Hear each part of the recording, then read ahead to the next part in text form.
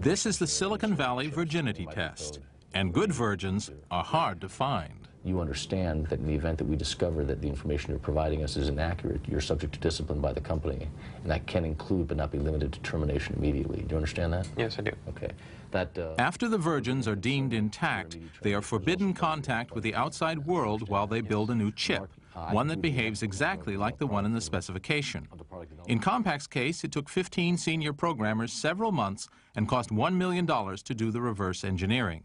In November 1982, Rod Canyon unveiled the result. What I've brought today is a compact portable computer. When Bill Murto, another Compact founder, got a plug on a cable TV show, their selling point was clear: 100% IBM compatibility.